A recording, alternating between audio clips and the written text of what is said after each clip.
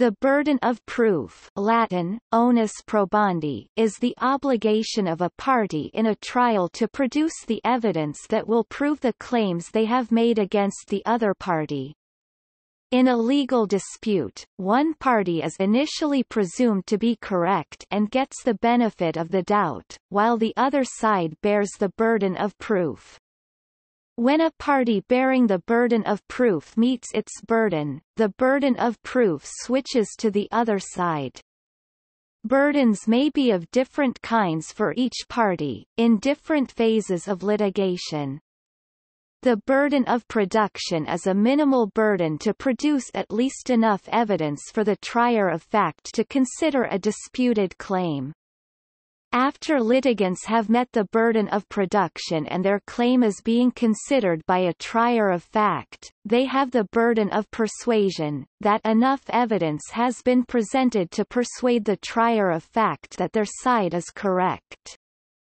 There are different standards of persuasiveness ranging from a preponderance of the evidence, where there is just enough evidence to tip the balance, to proof beyond a reasonable doubt. As in United States criminal courts, the burden of proof is always on the person who brings a claim in a dispute. It is often associated with the Latin maxim semper necessitas probandi incumbit aequi agit, a translation of which in this context is, "The necessity of proof always lies with the person who lays charges."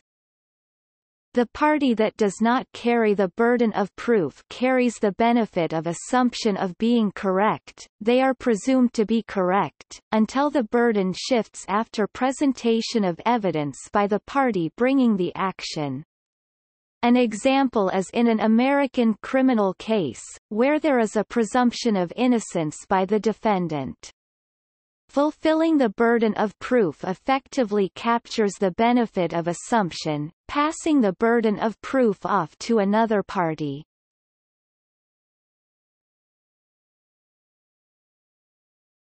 Topic. Definition. The term, burden of proof, is used to mean two kinds of burdens, the burden of production, or the burden of going forward with the evidence, and the burden of persuasion, a burden of persuasion, or risk of non-persuasion, is an obligation that remains on a single party for the duration of the court proceeding. Once the burden has been entirely discharged to the satisfaction of the trier of fact, the party carrying the burden will succeed in its claim. For example, the presumption of innocence in a criminal case places a legal burden upon the prosecution to prove all elements of the offense, generally beyond a reasonable doubt, and to disprove all the defenses except for affirmative defenses in which the proof of non-existence of all affirmative defenses is not constitutionally required of the prosecution. The burden of persuasion should not be confused with the evidential burden, or burden of production, or duty of producing, or going forward with evidence, which is an obligation that may shift between parties over the course of the hearing or trial. The evidential burden is the burden to adduce sufficient evidence to properly raise an issue at court.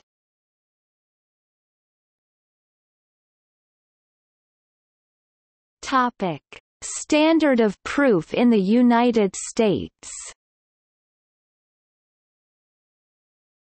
Burden of proof refers most generally to the obligation of a party to prove its allegations at trial. In a civil case, the plaintiff sets forth its allegations in a complaint, petition or other pleading. The defendant is then required to file a responsive pleading denying some or all of the allegations and setting forth any affirmative facts in defense. Each party has the burden of proof of its allegations.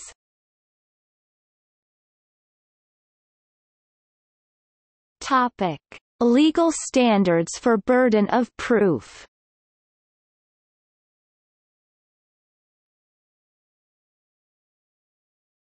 Topic: Some evidence. Per Superintendent v.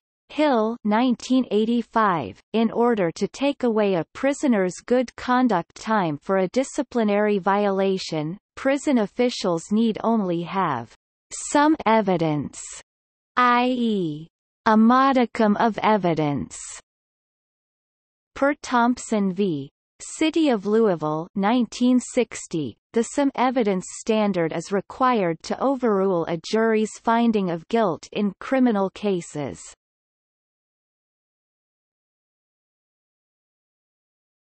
Topic: Reasonable indications. Reasonable indication is substantially lower than probable cause. Factors to consider are those facts and circumstances a prudent investigator would consider, but must include facts or circumstances indicating a past, current, or impending violation. An objective factual basis must be present. A mere hunch is insufficient. The reasonable indication standard is used in interpreting trade law in determining if the United States has been materially injured.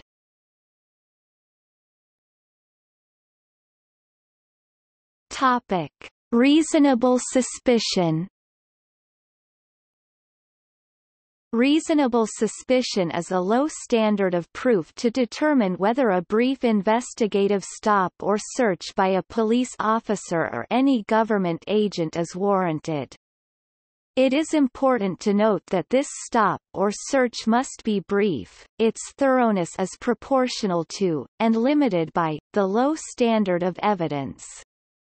A more definite standard of proof, often probable cause, would be required to justify a more thorough stop, search. In Terry v. Ohio, 392 U.S. 1, 1968, the Supreme Court ruled that reasonable suspicion requires specific, articulable, and individualized suspicion that crime is afoot. A mere guess or hunch is not enough to constitute reasonable suspicion. An investigatory stop is a seizure under the Fourth Amendment. The state must justify the seizure by showing that the officer conducting the stop had a reasonable articulable suspicion that criminal activity was afoot. The important point is that officers cannot deprive a citizen of liberty unless the officer can point to specific facts and circumstances and inferences therefrom that would amount to a reasonable suspicion. The officer must be prepared to establish that criminal activity was a logical explanation for what he perceived. The requirement serves to prevent officers from stopping individuals based merely on hunches or unfounded suspicions. The purpose of the stop and detention is to investigate to the extent necessary to confirm or dispel the original suspicion. If the initial confrontation with the person stopped dispels suspicion of criminal activity, the officer must end the detention and allow the person to go about his or her business. If the investigation confirms the officer's initial suspicion or reveals evidence that would justify continued detention, the officer may require the person detained to remain at the scene until further investigation is complete.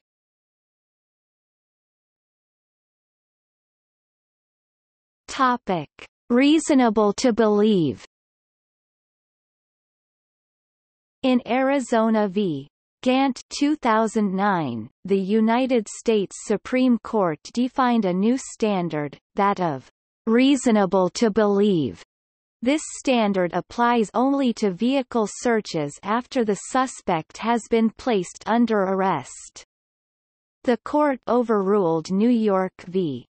Belton 1981 and concluded that police officers are allowed to go back and search a vehicle incident to a suspect's arrest only where it is reasonable to believe that there is more evidence in the vehicle of the crime for which the suspect was arrested. There is still an ongoing debate as to the exact meaning of this phrase. Some courts have said it should be a new standard while others have equated it with the reasonable suspicion of the Terry stop. Most courts have agreed it is somewhere less than probable cause.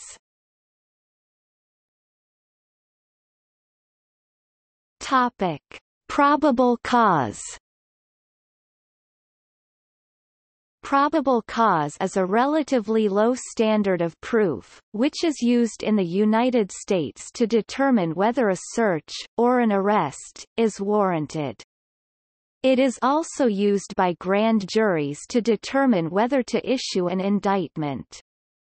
In the civil context, this standard is often used where plaintiffs are seeking a prejudgment remedy. In the criminal context, the U.S. Supreme Court in United States v. Socolow, 490 U.S. 1, 1989, determined that probable cause requires a fair probability that contraband or evidence of a crime will be found. In deciding whether Drug Enforcement Administration agents had a reason to execute a search. Courts vary when determining what constitutes a fair probability. Some say 30%, others 40%, others 51%. A good illustration of this evidence-intrusiveness continuum might be a typical police-citizen interaction. Consider the following three interactions. No level of suspicion required, a consensual encounter between officer and citizen. Reasonable suspicion required, a stop initiated by the officer that would cause a reasonable person not to feel free to leave. Probable cause required, arrest.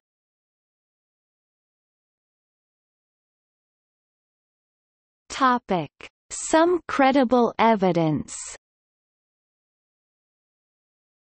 One of the least reliable standards of proof, this assessment is often used in administrative law, and often in Child Protective Services (CPS) proceedings in some states. The "some credible evidence" standard is used as a legal placeholder to bring some controversy before a trier of fact, and into a legal process. It is on the order of the factual standard of proof needed to achieve a finding of probable cause, used in ex parte threshold determinations needed before a court will issue a search warrant. It is a lower standard of proof than the preponderance of the evidence standard. The standard does not require the fact finder to weigh conflicting evidence, and merely requires the investigator or prosecutor to present the bare minimum of material credible evidence to support the allegations against the subject, or in support of the allegation. See Valmonte v. Bain, 18 F3D 992, Second Circle 1994. In some federal appellate circuit courts, such as the Second Circuit, the "some credible evidence" standard has been found constitutionally insufficient to protect liberty interests of the parties in controversy at CPS hearings.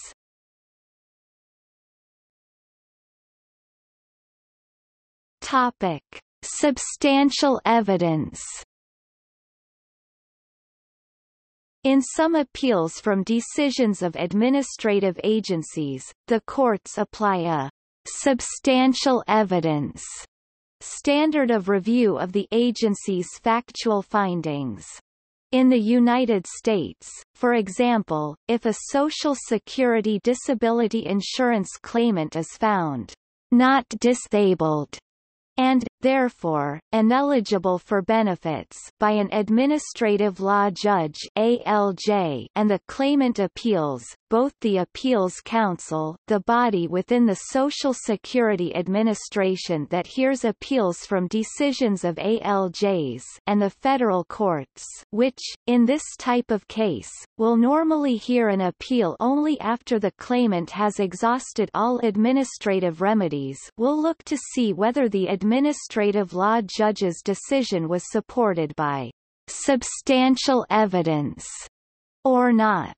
Substantial evidence is more than a mere scintilla. It means such relevant evidence as a reasonable mind might accept as adequate to support a conclusion. This applies to other court decisions. The trier of fact's decision cannot be baseless.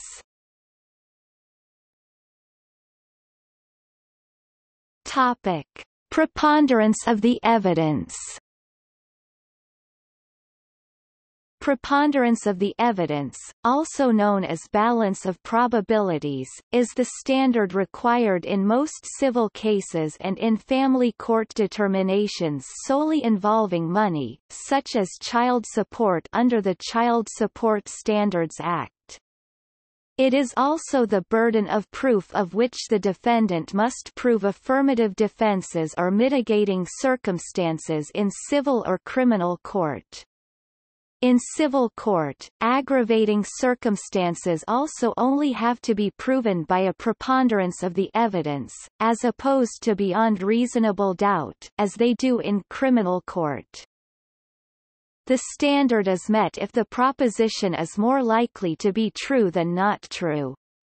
The standard is satisfied if there is greater than 50% chance that the proposition is true. Lord Denning, in Miller v. Minister of Pensions, described it simply as more probable than not. Until 1970, this was also the standard used in juvenile court in the United States. This is also the standard of proof used when determining eligibility of unemployment benefits for a former employee accused of losing the job through alleged misconduct. In most U.S. states, the employer must prove this case with a preponderance of evidence. Preponderance of the evidence is the standard of proof used for immunity from prosecution under Florida's controversial Stand Your Ground law. The defense must present its evidence in a pre-trial hearing, show that the statutory prerequisites have been met, and then request that the court grant a motion for declaration of immunity.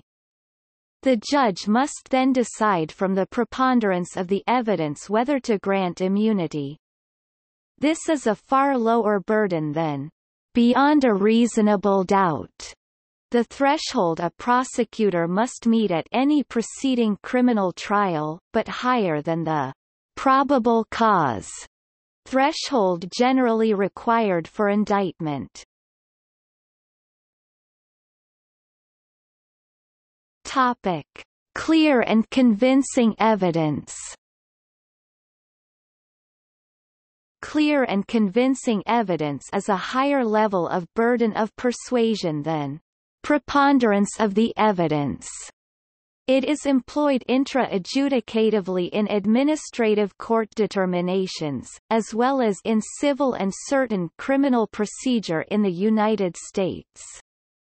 For example, a prisoner seeking habeas corpus relief from capital punishment must prove his factual innocence by clear and convincing evidence. This standard is used in many types of equity cases, including paternity, persons in need of supervision, juvenile delinquency, child custody, the probate of both wills and living wills, petitions to remove a person from life support, right to die cases, and many similar cases. Clear and convincing proof means that the evidence presented by a party during the trial must be highly and substantially more probable to be true than not, and the trier of fact must have a firm belief or conviction in its factuality. In this standard, a greater degree of believability must be met than the common standard of proof in civil actions, which only requires that the facts as a threshold be more likely than not to prove the issue for which they are asserted. This standard is also known as clear, convincing, and satisfactory evidence.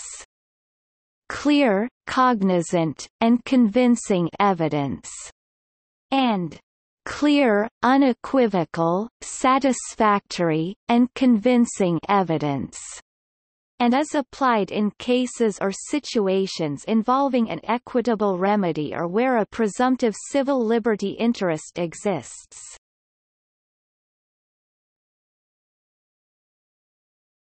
Topic: Beyond reasonable doubt. This is the highest standard used as the burden of proof in Anglo-American jurisprudence and typically only applies in criminal proceedings and when considering aggravating circumstances in criminal proceedings. It has been described, in negative terms, as a proof having been met if there is no plausible reason to believe otherwise. If there is a real doubt, based upon reason and common sense after careful and impartial consideration of all the evidence, or lack of evidence, in a case, then the level of proof has not been met. Proof beyond a reasonable doubt, therefore, is proof of such a convincing character that one would be willing to rely and act upon it without hesitation in the most important of one's own affairs. However, it does not mean an absolute certainty. The standard that must be met by the prosecution's evidence in a criminal prosecution is that no other logical explanation can be derived from the facts except that the defendant committed the crime, thereby overcoming the presumption that a person is innocent unless and until proven guilty. If the trier of fact has no doubt as to the defendant's guilt, or if their only doubts are unreasonable doubts, then the prosecutor has proved the defendant's guilt beyond a reasonable doubt and the defendant should be pronounced guilty. The term connotes that evidence establishes a particular point to a moral certainty which precludes the existence of any reasonable alternatives. It does not mean that no doubt exists as to the accused's guilt, but only that no reasonable doubt is possible from the evidence presented.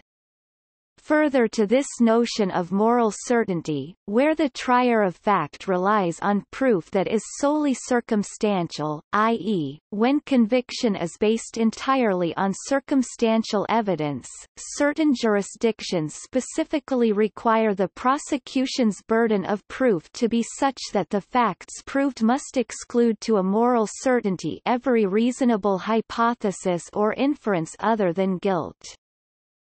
The main reason that this high level of proof is demanded in criminal trials is that such proceedings can result in the deprivation of a defendant's liberty or even in his or her death. These outcomes are far more severe than in civil trials, in which monetary damages are the common remedy.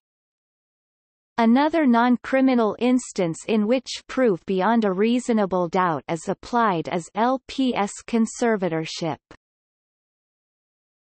Topic: standard of proof in the United Kingdom. In the three jurisdictions of the UK, Northern Ireland, England and Wales, and Scotland, there are only two standards of proof in trials. There are others which are defined in statutes, such as those relating to police powers. The criminal standard was formerly described as beyond reasonable doubt.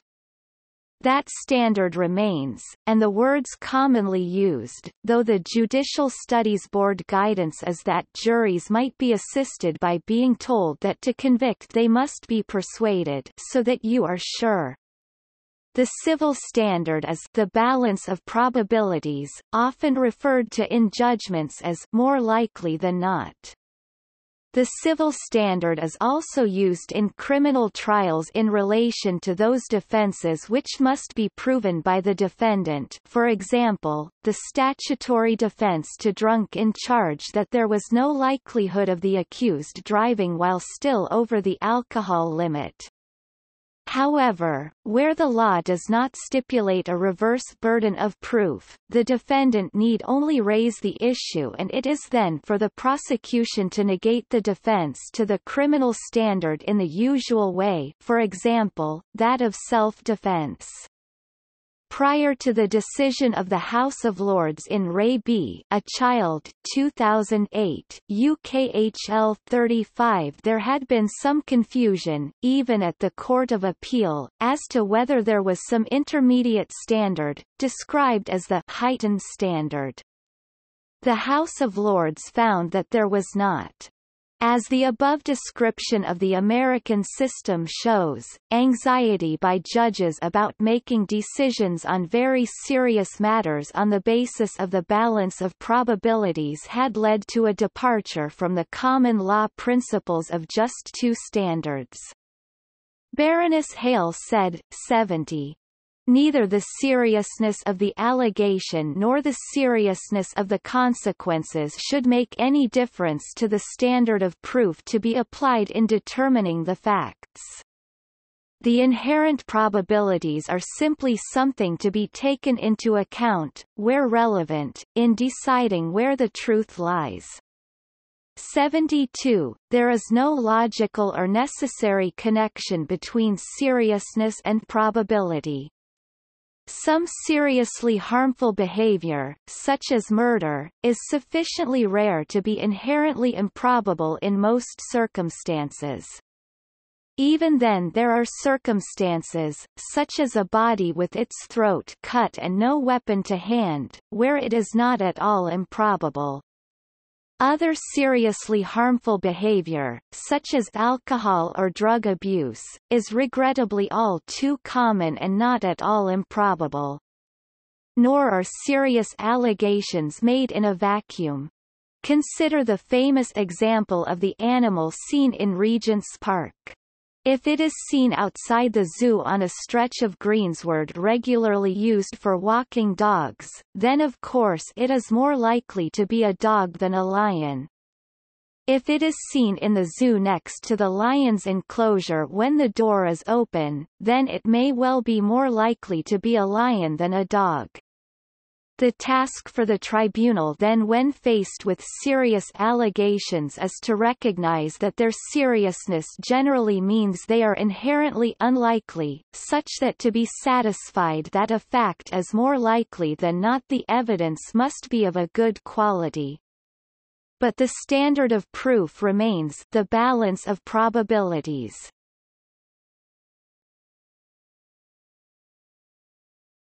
Topic: Other standards for presenting cases or defenses.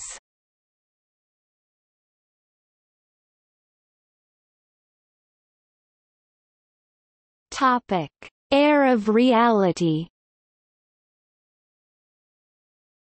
The air of reality is a standard of proof used in Canada to determine whether a criminal defence may be used. The test asks whether a defense can be successful if it is assumed that all the claimed facts are to be true. In most cases, the burden of proof rests solely on the prosecution, negating the need for a defense of this kind. However, when exceptions arise and the burden of proof has been shifted to the defendant, they are required to establish a defense that bears an air of reality. Two instances in which such a case might arise are, first, when a prima facie case has been made against the defendant or, second, when the defense mounts an affirmative defense, such as the insanity defense.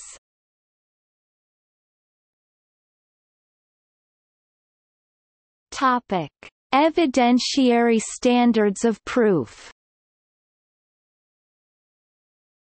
Depending on the legal venue or intra-case hearing, varying levels of reliability of proof are considered dispositive of the inquiry being entertained. If the subject threshold level of reliability has been met by the presentation of the evidence, then the thing is considered legally proved for that trial, hearing or inquest. For example, in California, several evidentiary presumptions are codified, including a presumption that the owner of legal title is the beneficial owner, rebuttable only by clear and convincing evidence.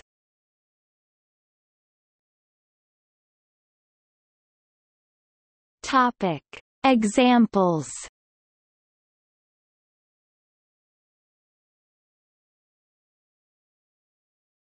Topic: Criminal law. In the West, criminal cases usually place the burden of proof on the prosecutor, expressed in the Latin brocard a incumbit probatio qui dicit, non qui negat. The burden of proof rests on who asserts, not on who denies.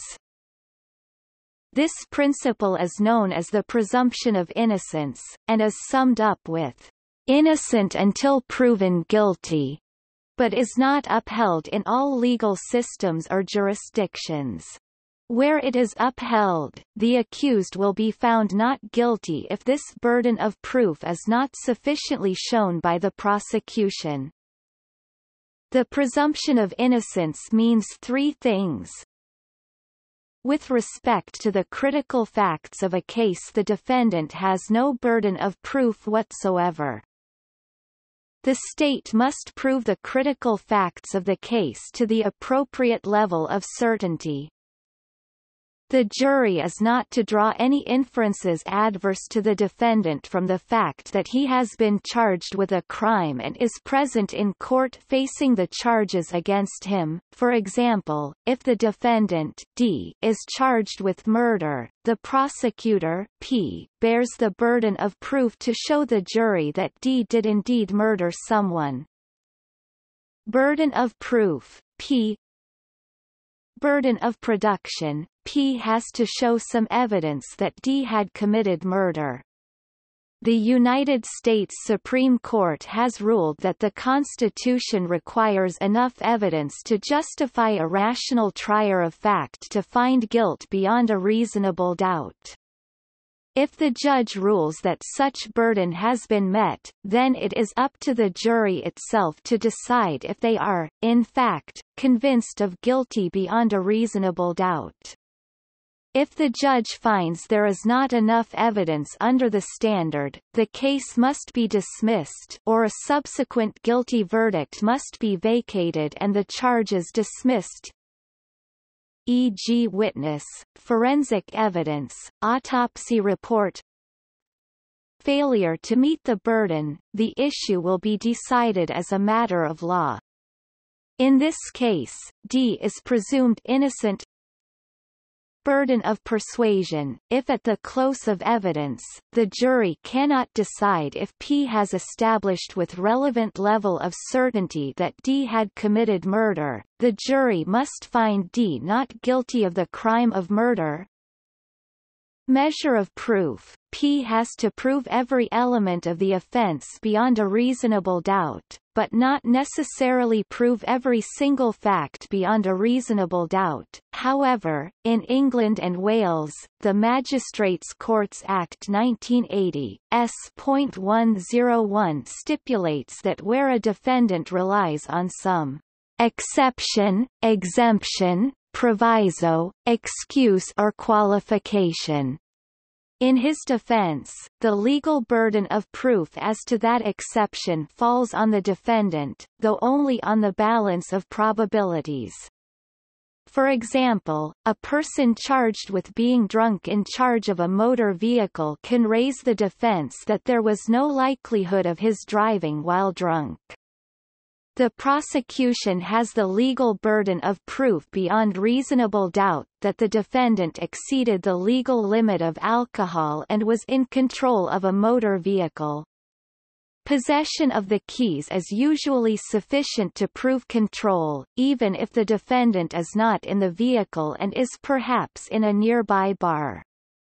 That being proved, the defendant has the legal burden of proof on the balance of probabilities that he was not likely to drive. In 2002, such practice in England and Wales was challenged as contrary to the European Convention on Human Rights (ECHR), Art.6(2), guaranteeing right to a fair trial.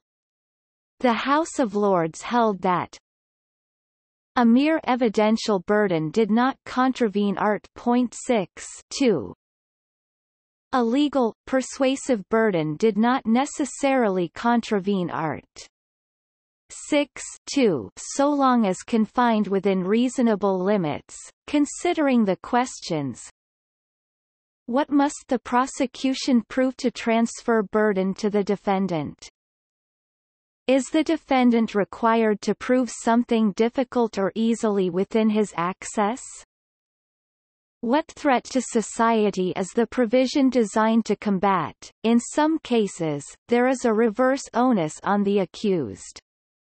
A typical example is that of a hit-and-run charge prosecuted under the Canadian Criminal Code. The defendant is presumed to have fled the scene of a crash, to avoid civil or criminal liability, if the prosecution can prove the remaining essential elements of the offence.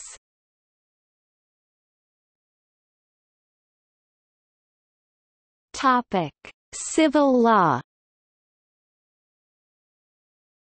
In civil law cases, the burden of proof requires the plaintiff to convince the trier of fact, whether judge or jury, of the plaintiff's entitlement to the relief sought.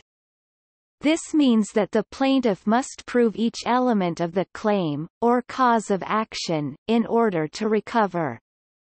However, in cases of proving loss of future earning capacity, the plaintiff must prove there is a real or substantial possibility of such a loss occurring.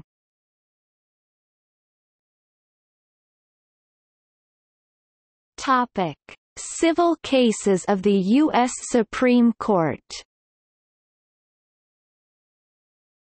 In Keys v. SCH. Dist.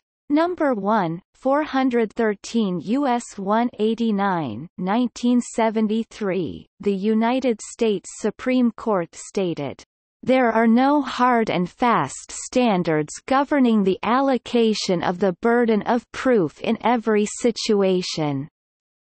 The issue, rather, is merely a question of policy and fairness based on experience in the different situations." For support, the court cited 9 John H. Wigmore, Evidence Section 2486, at 275 3d ed. 1940. In Keys, the Supreme Court held that if school authorities have been found to have practiced purposeful segregation in part of a school system, the burden of persuasion shifts to the school to prove that it did not engage in such discrimination in other segregated schools in the same system. In Director, Office of Workers' Compensation Programs v.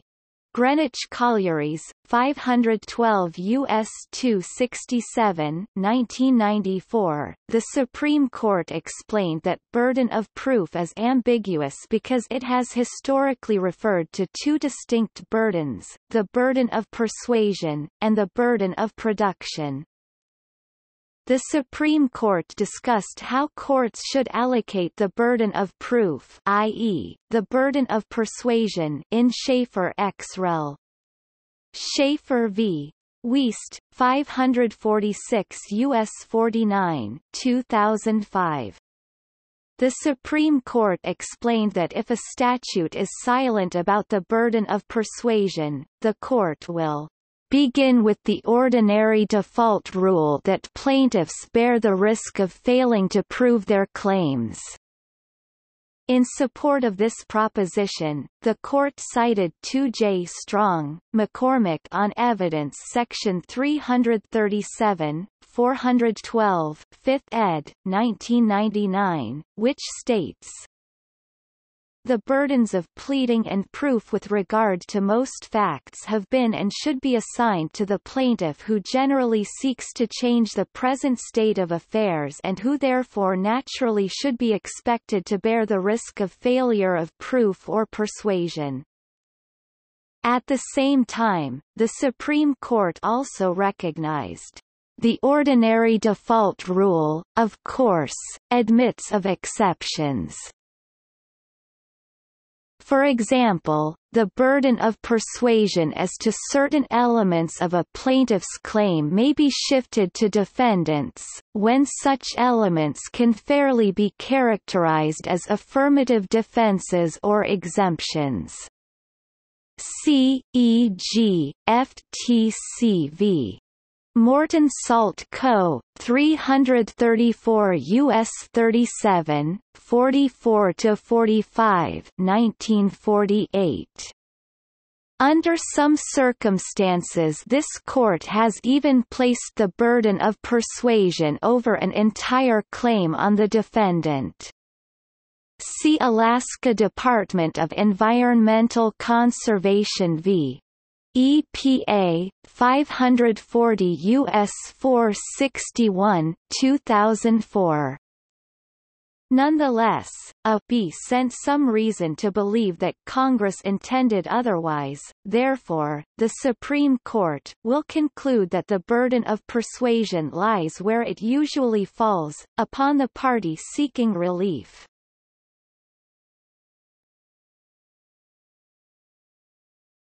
Topic.